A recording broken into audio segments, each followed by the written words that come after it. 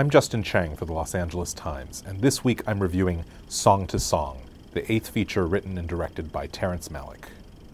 Whatever I wanted, he'd make it happen. You've got talent.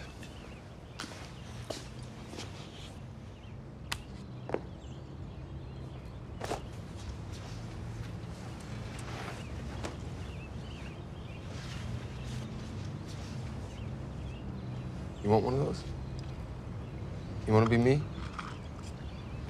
Where do you get a jacket like this? Makes you walk different. Get you 100 jackets like that.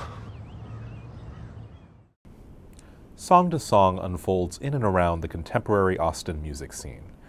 This being a Terrence Malick film, however, it might as well be set anywhere that features bodies of water rippling gently at sunset, tall grasses rustling in the wind, and beautiful people laughing, playing, dancing, brooding, and falling in love. Rooney Mara and Ryan Gosling play two young aspiring artists who fall in love, even as they are drawn in by a corrupt and wealthy producer played by Michael Fassbender. Natalie Portman plays a waitress who gets pulled in by Fassbender's snake-like charms, and Cate Blanchett also turns up, as Gosling's other love interest. Along with Malick's recent films To the Wonder and Knight of Cups, with which it forms a sort of trilogy, Song to Song isn't a story so much as an intensely stylized human ballet.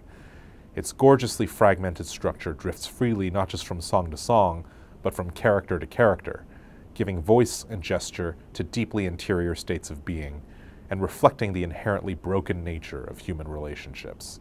Malick is trying, however imperfectly, to get to a place beyond dramatic realism, to capture something that only cinema can.